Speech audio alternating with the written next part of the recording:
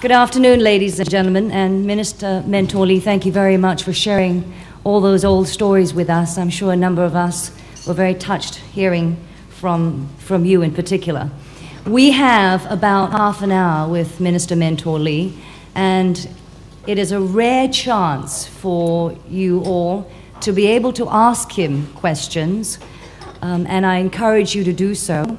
If indeed you do ask a question, we would like to ask you if you could please state your name and the organization you're with, and then proceed by asking a question, preferably in English, for my sake.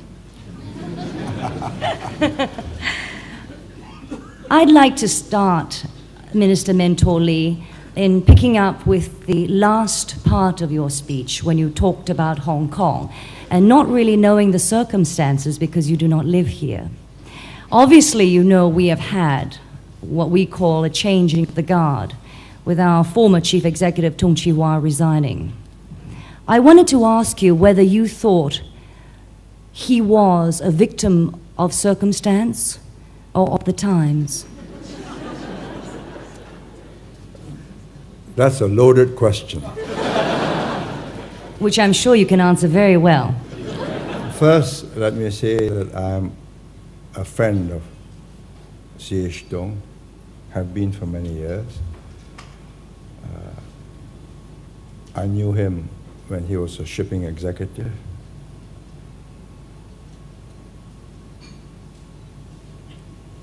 I met him after he was appointed to this job, but before he took it over. And I was struck by the seriousness with which he approached the problem.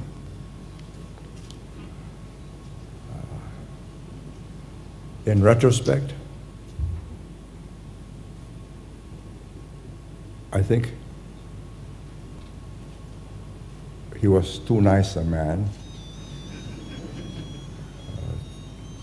not sufficiently young and nimble. He wasn't a street fighter. In the Hong Kong situation, with people out in the streets, you want a street fighter. And then you can avoid this kind of confrontation.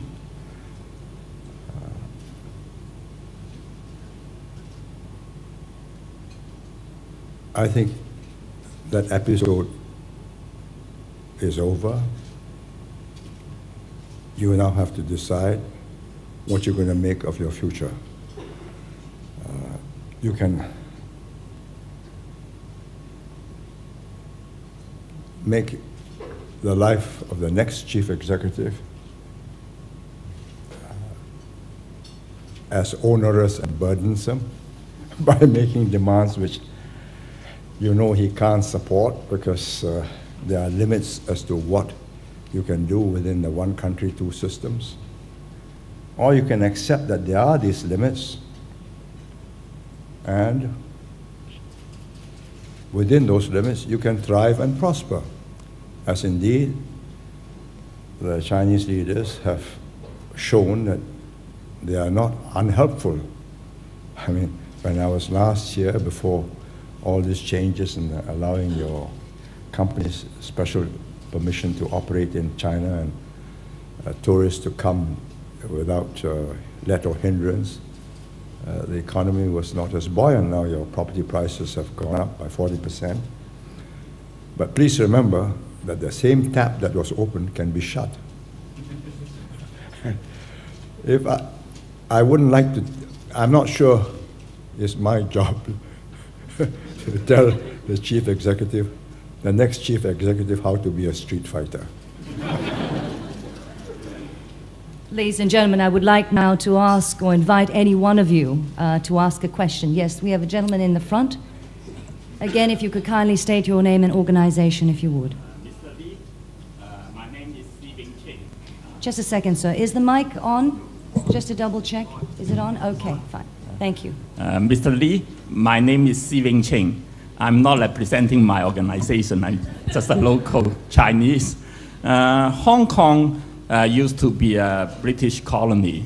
Now it has returned to China. But the transition seems to be not easy.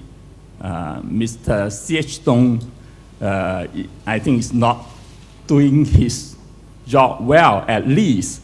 I think there are still quite a lot of people in Hong Kong who are reluctant to go back to China.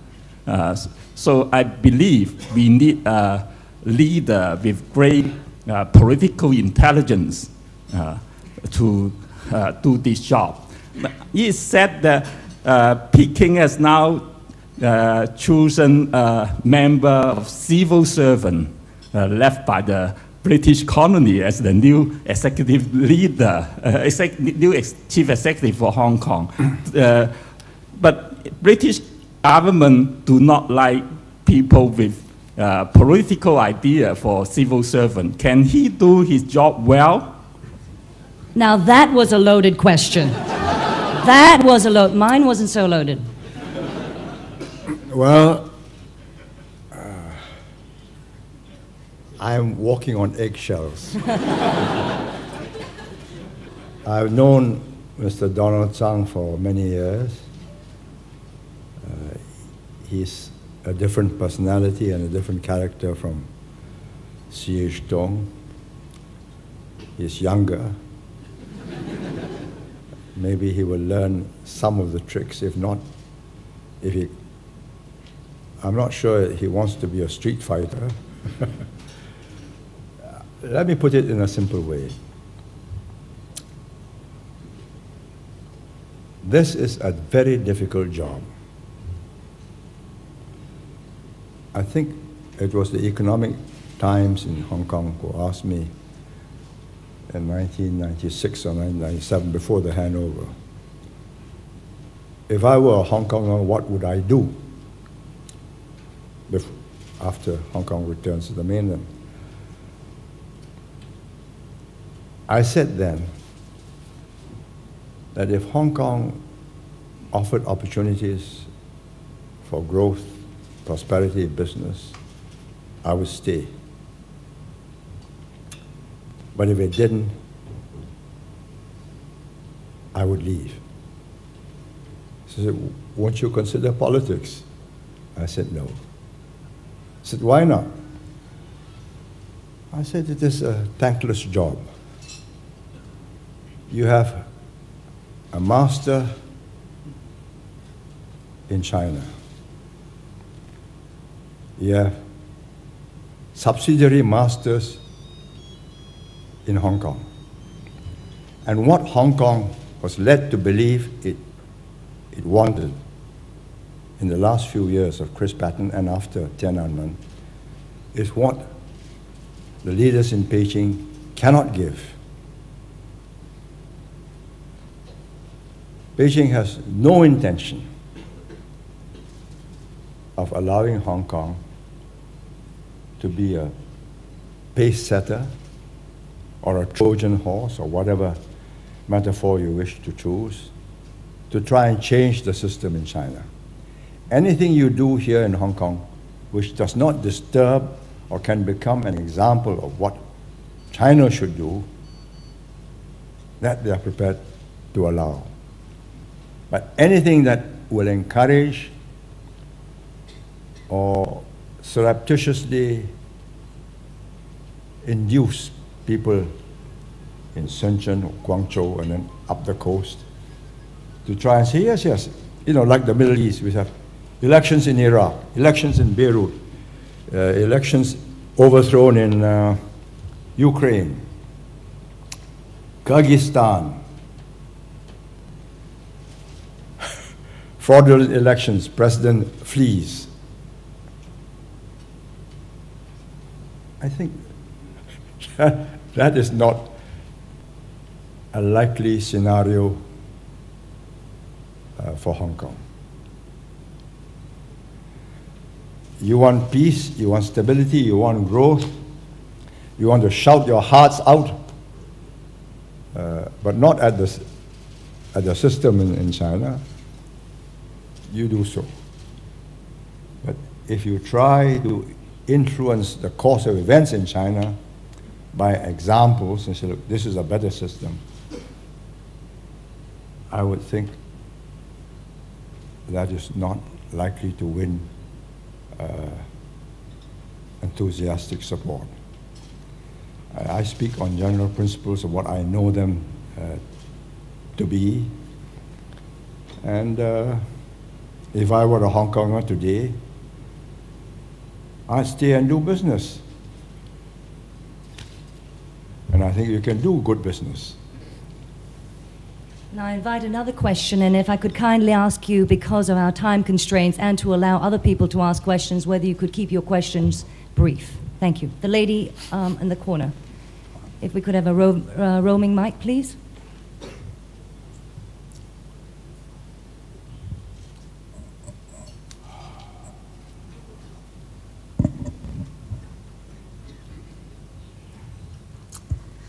Minister Mentoli, thank you very much for your very touching speech. And my name is Lan. Why is it touching? Touching is because you shared a lot of experiences with us, which we didn't have the opportunity to experience the same thing. And my name is Lan Shi. I work for Citigroup. I have a question. You have spoken very highly of Mr. Deng Xiaoping, and certainly we believe that he has transformed China that no other man has ever done. But if you were in his position, would you have done anything different than what he has done for China? How can I answer that question? I was born in the wrong time. I was born in the wrong place. I never went on a long march with him. I never commanded whole armies that crossed the Yangtze River and chased the KMT troops out of China. What can I say?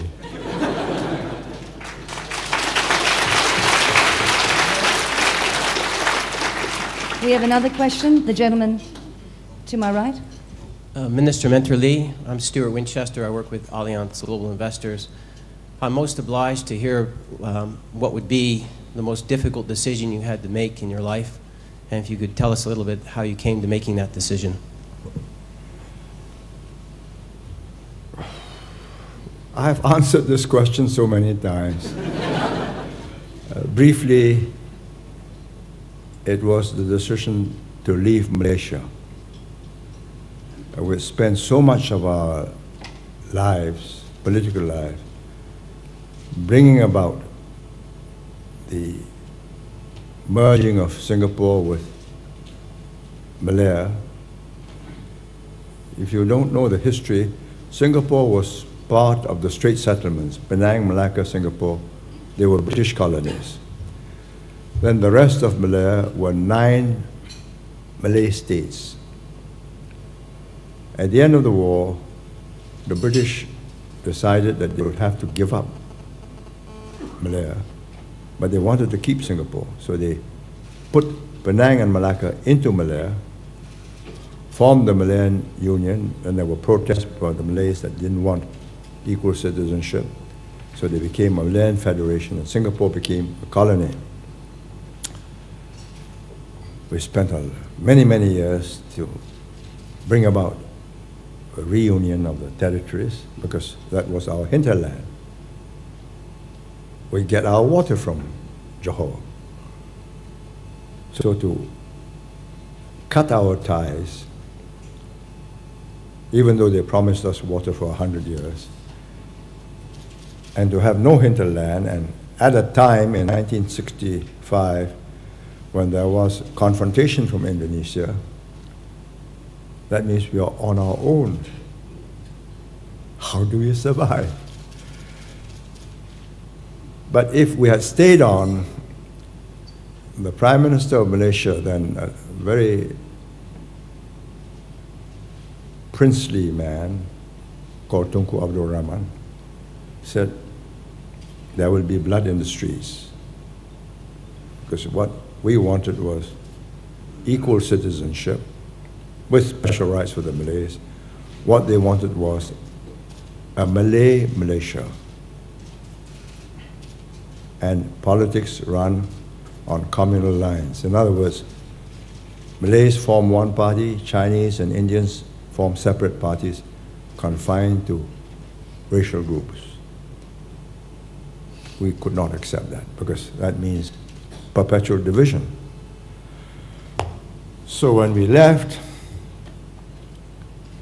it was a painful decision because in order to bring about change, we had galvanized Malays, Chinese, Indians, Dayaks, Dusuns, all across Malaysia, and to quit and leave them in a different equation in which they are disadvantaged, because with us it was 40% Chinese, 40% Malays, 20% others.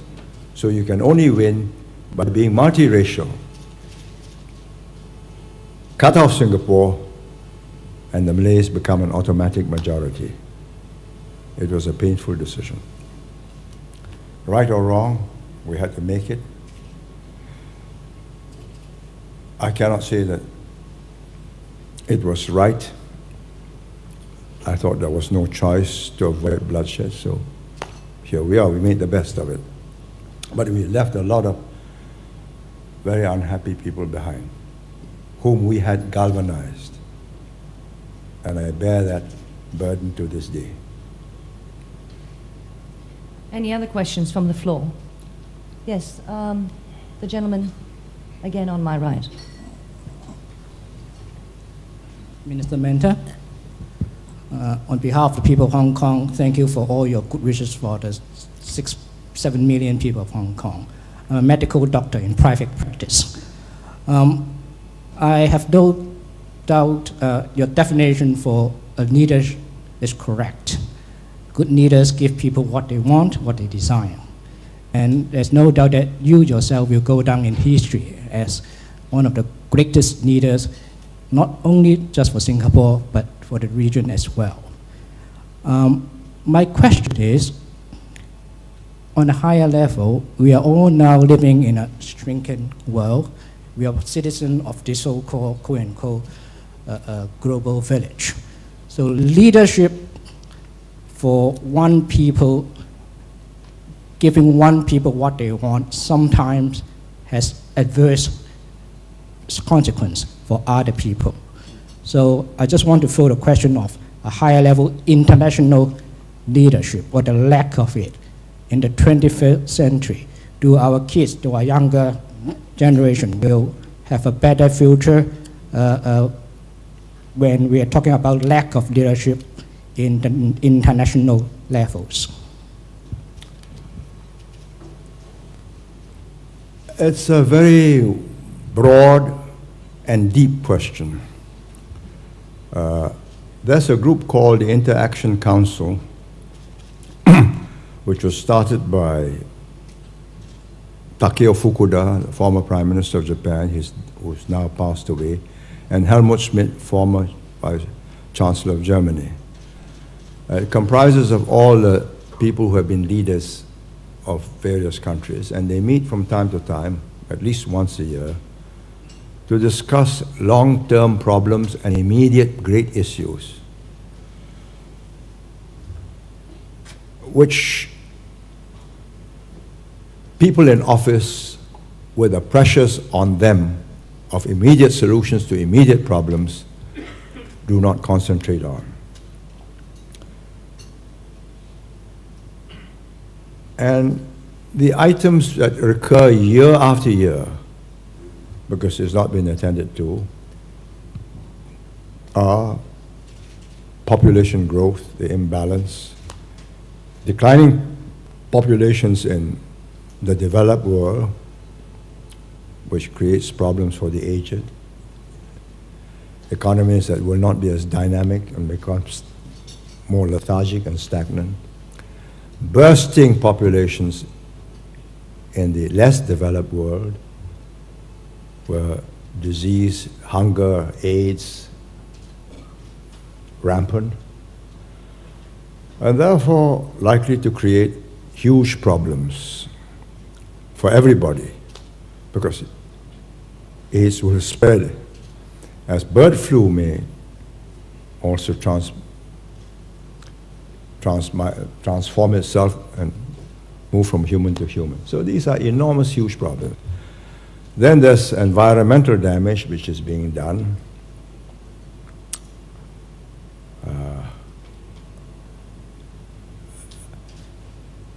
the Americans have not signed the Kyoto Protocol.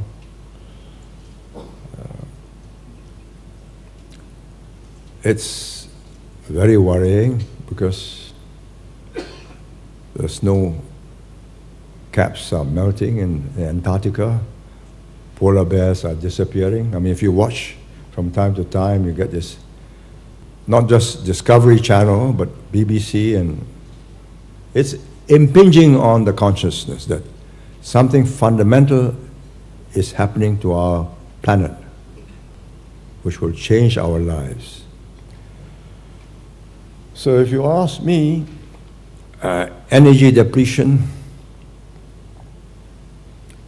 if China keeps on growing at this rate and India follows suit, will there be enough oil and gas reserves? And if there were, what happens to the atmosphere and further earth warming? What happens to Hong Kong when more coal is burned because there's no gas and oil? I mean, asthma, allergies, life can become extremely burdensome. The world is all interrelated. The greater the pollution, the greater the human explosion, the worse the consumption, the worse the pollution. Then you have nuclear proliferation. You can name any number of them. I read them from time to time. What can we do? Finally, you have to leave it to the leaders of the big countries, the biggest of which, the most powerful of which is the US, to set the lead. But the US has said no Kyoto Protocol, it will damage their growth. So maybe we wait for a candidate, Republican or Democrat, who's more like Al Gore, who believes in a green world. But whether Al Gore as president would be able to bring America along that road and put the price of oil up, and all these SUVs have got to go half green, and you can't. Well, it's a complicated problem, but one which has dire consequences for everybody. And in fact, I remember reading one program or one article where Chinese climatologists in Xinjiang said, if it goes on, the ice will melt from the mountains, there'll be flooding for the first few years, and then after that there'll be drought. And what will happen to Xinjiang and its population? This is terrifying thought. But at the end of the day, maybe mankind is too clever, but not clever enough to save himself. So we'll become extinct like the dinosaurs. If we could entertain just two more questions for Minister Mentor Lee, the lady right in front of me and the gentleman on my left. Last two questions, if we could.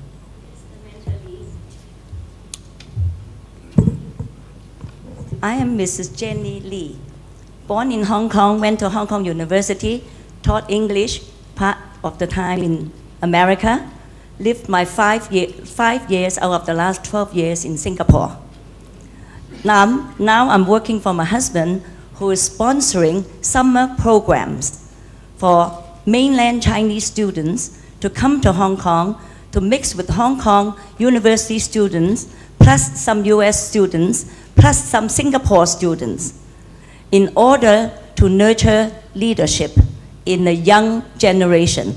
Last year, for instance, we went to Singapore for the last 2 weeks of our program, and we had 14 of the NUS best students with us. Now, I have great respect for your leadership. I'd like to ask you, what are the legacies, bad or good, of leadership that you are leaving in Singapore with? I think it's best left for history to judge that. I did my best in the circumstances I was placed in. It was not a 10 out of 10 performance. I would say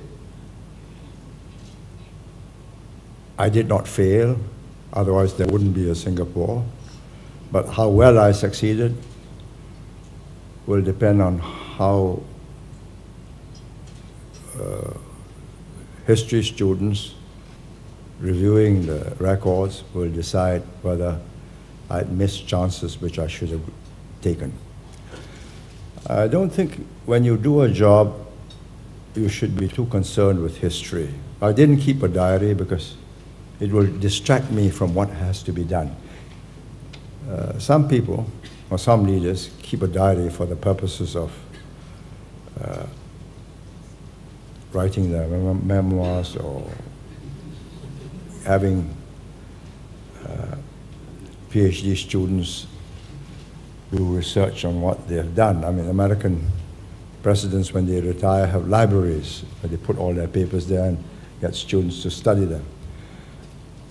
I didn't keep a diary, so when I had time to do my memoirs, I had to assemble a team, collect all the bits and pieces of notes I made, my appointments diaries, which my secretary kept, and piece the story together in retrospect.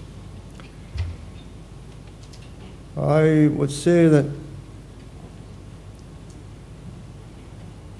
in life, you do your best, and if your best is not good enough, nothing can be done. If it's good enough, well, you leave something decent behind. You're doing a good job trying to foster understanding across races, across cultures. It's not a new idea. There are many programs, Fulbright scholarships, Marshall Plan scholarships, Rhodes scholarships.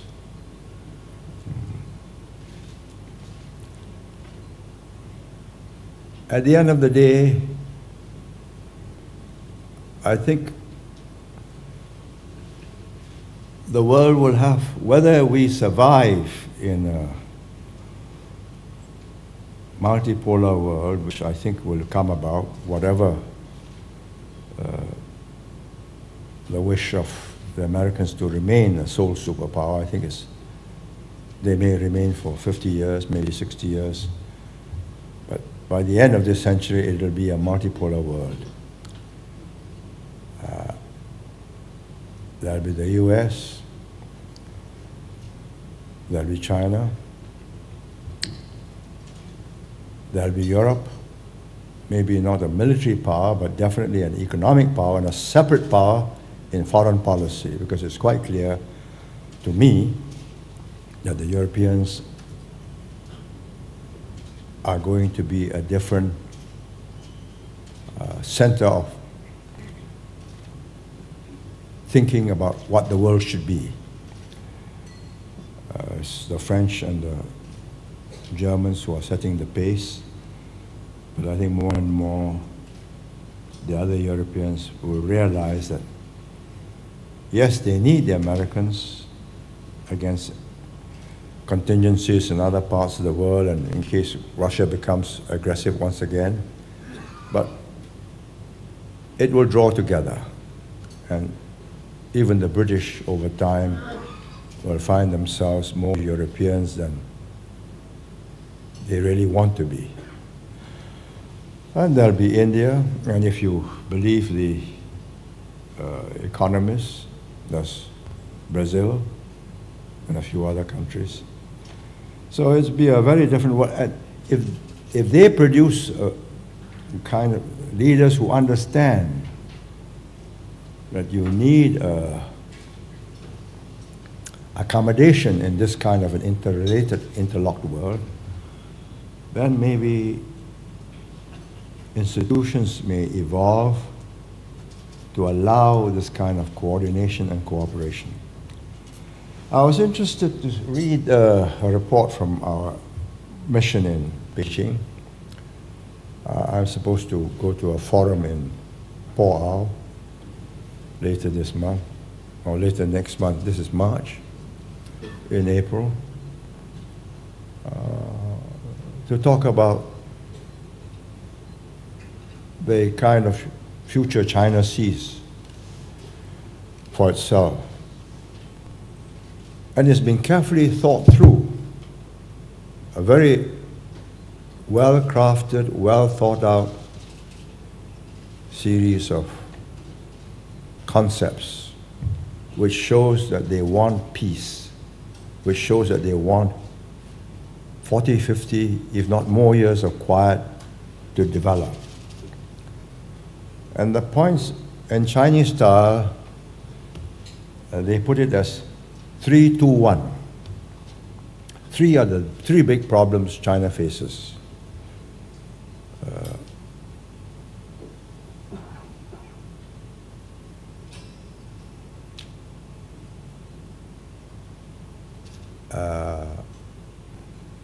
Environmental problems, energy depletion,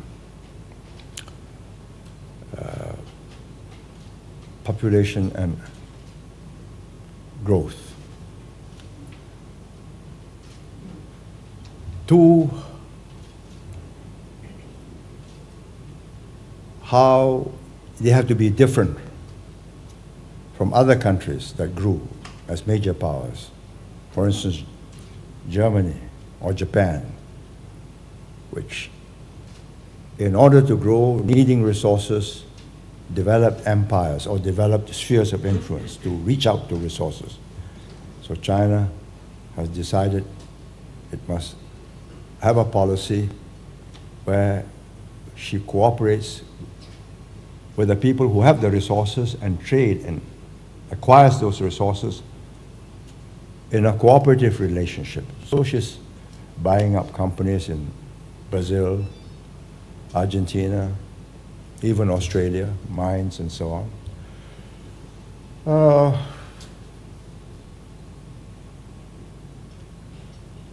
It's well crafted and well thought through. In other words, they understand that if they embark on the same policies which previous great powers have taken, there will be conflict and they may never arrive. So I take that as an optimistic sign of what they want. But whether that is what they can achieve is a different matter. Because this generation that does this thinking and is imbued with these thoughts is a generation that went through revolution. There are men in their 70s, went through the Cultural Revolution, paid bitterly for all the mistakes they have made, and know that to transform China, it is a task for generations, not a task for 10, 20 years, to educate the people to get the western provinces and the northwest up to the same levels as the coastal provinces, or at least less of a disparity, will be immensely difficult. And that they are not going to go back to either Han China or Tang China, where they were the sole power. As far as they were concerned, the known world, they dominated. They were the only world. Yes, Rome existed at the time that Tang existed or Han existed, but they were not in conflict. But they know now that they live in this very interrelated world of instant communications and swift transportation. So I would take it as a hopeful sign that there is deep thinking at the top and a desire to find a peaceful way for themselves to grow. But whether that will be achieved, I don't know.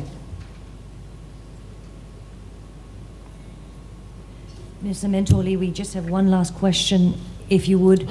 The gentleman I promised on the left, if you could make it as quick as possible, because we're already overrunning. Yes, my name is Alex Young, and I'm a street fighter helping my family to looking for investment opportunity outside Hong Kong.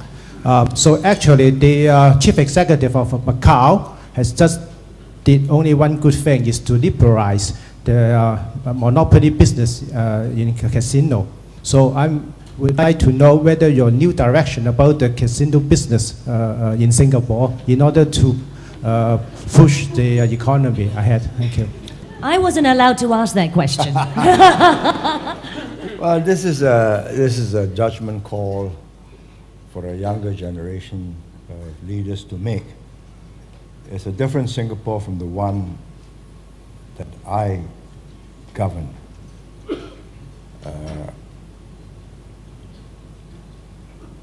I am dead set against gambling. I don't believe you get rich by gambling. The only kind of gamble I ever indulged in was during the war when I was a stretcher bearer for the medical auxiliary services. So at night when we had to stand by, air raids and so on, as fellow students at Raffles College, we would play poker. But that's not a game of chance, it's a game of psychology. I don't like games of chance. And I watched the Japanese allow gambling farms during the occupation. I don't know, they must have had it in Hong Kong too. It was a good way to keep the people, especially Chinese who are very fond of gambling, keep them occupied. So there are different forms of gambles. And one particularly popular one was to count by 4, Fantan. So you have a beautiful long stick bamboo, and you got a croupier who puts a bundle of beads, and he goes 4, 4, 4. And you guess whether the last remains is 1, 2, 3, or 4. I watched it, fascinated. The skill, the excitement. I never punted. Because I was a mathematics major. So I knew the law of chances. If you put the same money on 1, 2, 3, 4, you will not get your money back. So it's a max game. The banker must win. You put $1 on each, you win, you get $3.50. He's taken 50 cents. So win or lose, he wins. You have lost. But we now live in a porous world. I've got cruise ships that come in every day. And many of them sail nowhere. They just sail outside territorial waters. And in fact, one of our entrepreneurs runs such a cruise ship. And he told his friend who told me, he says, it's a max game. He wants to have the casino on land. He says, the ship goes out for 3 days. The man loses his money in 1 day. After that, you're feeding him the next 2 days for nothing. So, let's have the casino on land. He loses his money, he goes home to eat. Now, if he's going to lose his money on board the ship, or he goes to Batam, which is about half an hour by ferry, or he goes to Genting in Kuala Lumpur, which is about 30 minutes by air and another half an hour. Well, why not have one in Singapore? And we've got really marvelous integrated resorts like Las Vegas, where, according to the proposals, the casino is only a very small part of it. No more than 30 to 40%. The rest is conventions, hotels, theme parks, water parks, all sorts of beautiful things. I mean, you have hara, you have sands, you have wind. They are big players. I mean, it's on the Dow Jones SEC quoted.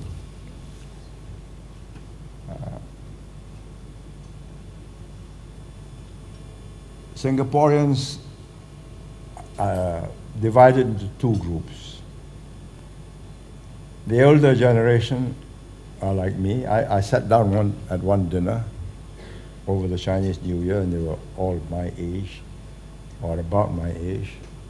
And I went down the table. They all opposed, except one. And that one ran a casino in Queensland. But the young have said, no great deal. So what? So the man who ran a casino told me, he says, I read somewhere that in Australia, after they had casinos, there were more suicides. He says, yes, that's only the first few years. After that, it levels off. People know you can't win, and you've got all kinds of support groups that tell us. There are people who have got this kind of gene, like an alcoholic has a special gene where once you start drinking, you can't stop. The gene gets stimulated. So similarly, the thrill of win or lose in a few minutes, in a few seconds, gives an enormous surge. Well, if you got that gene and you lose money, that's too bad. So my colleagues have thought of a very effective way to ring fence. They use the word ring fence. So if you decide that your family member is likely to have that gene, you can apply and he will be barred from the casino. So he's saved. But that doesn't stop him from going on the cruise ship, or going to Batam, or going to Macau, or going to Kuala Lumpur. It's a tough call, but as I've said, leaders are for certain times in certain places. My job is that of a mentor. I'm not the Prime Minister. My son is. He's made me a mentor just to remind everybody that I'm not in charge.